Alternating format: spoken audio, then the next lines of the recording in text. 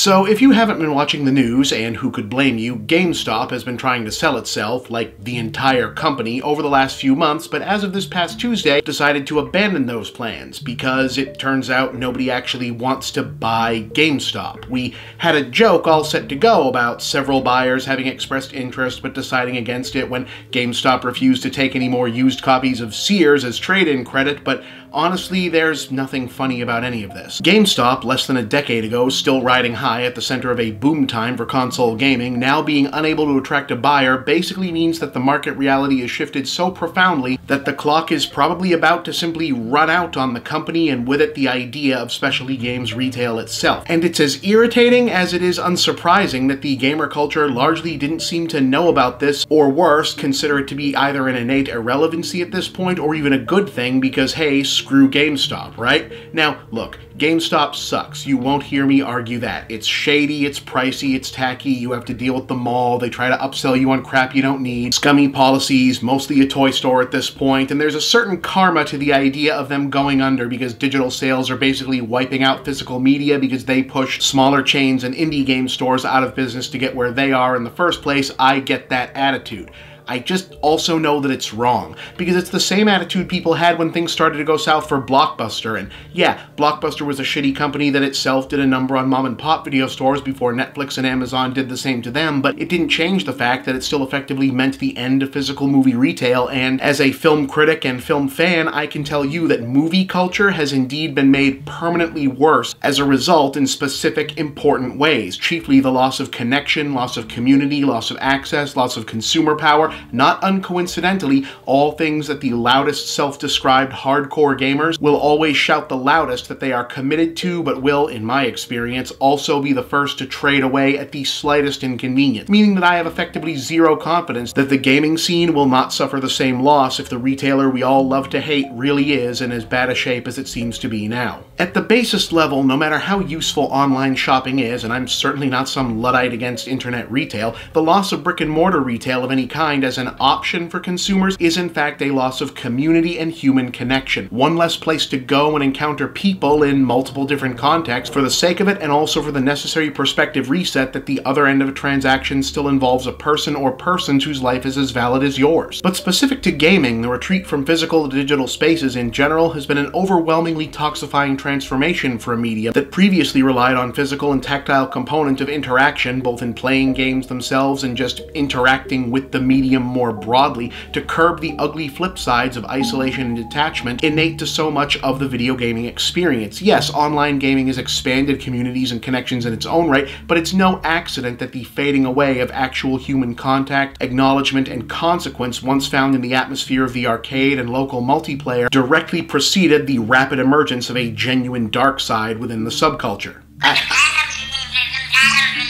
Yes, I'm aware that they still sell physical games at big box stores, for now. Hey, I've got an idea. Why don't you go down to Best Buy and tell me how their CD section is looking? Exactly. Oh, and speaking of which, are there any oldish, quirky stuff you maybe wanted to grab off the Wii Shop channel? Well, too bad. It's gone now. This isn't about being anti-digital distribution any more than it is being pro-GameStop, alright? I like digital media sales, especially for gaming. It provides a space for independent developers to thrive and be visible, cuts down on waste, good for the environment, good for gamers in difficult regions and accessibility issues, all vital and positive evolutions of the medium and the market. But I like it best as a companion to physical sales, not a replacement, because the key important thing that digital can't replace about physical media is the freedom and power it grants you, the consumer, you, the gamer, you. Look, there's a lot of nagging irritations I do dislike about digital sales and storefronts in gaming, many of them surrounding the frankly pathetic Apple-esque corporate filleting, consumption cult religious fervor people attach to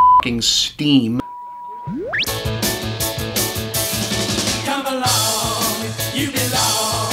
feel the fizz of Coca-Cola. And the manipulatively panderific pro-consumer ass-patting Valve engages in to keep it at a rolling boil, but my main problem is that digital only effectively erases media ownership as a concept. We're all just renting at full price now, and they change the terms or yank things away whenever they want. And if you do call yourself pro-consumer or anti-censorship especially, you should have serious concerns about the implications of that, because a world where physical media ceases to be and everything is digital is one where any company can decide they don't want that game you bought to have the same designs or elements or anything else about its content as it did when you bought it anytime they want, or even to exist at all, and you can't do a damn thing about it. Now, I know someone out there is sneering, yeah, well, GameStop is really just for toys and used games anyway, to which I say, again, this is less about GameStop than it is about why you should care about the impending end of physical game sales, period. But since you asked, firstly, a thriving used game scene is one of the ways we kept some level of consumer-level archiving in existence. The games industry clearly isn't interested in its own actual history.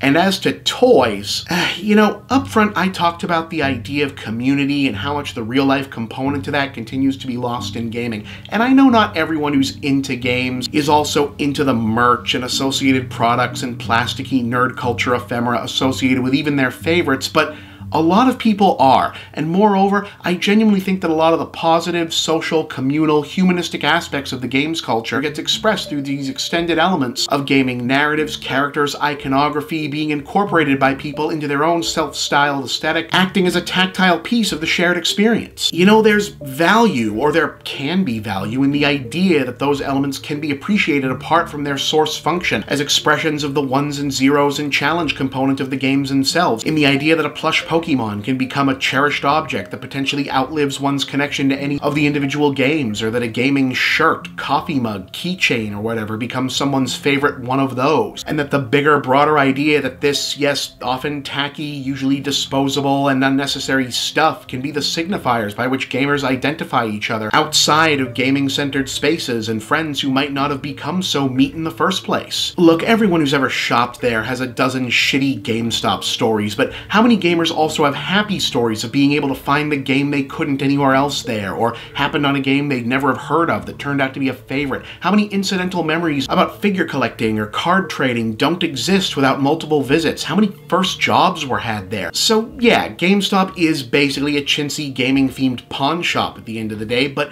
especially in the US, if you're not in a major city with a thriving con circuit or even a gaming meetup scene, which is a lot of places, people, seriously, the further you get from the parts of this country that touch like saltwater or Canada, there's quite a few stretches that are basically just Fury Road with a couple more megachurches and Chick-fil-A's. I mean, not everybody gets to go to E3 or PAX or whatever. The local GameStop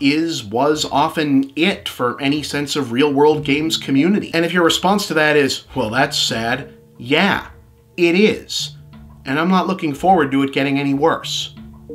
Just a thought.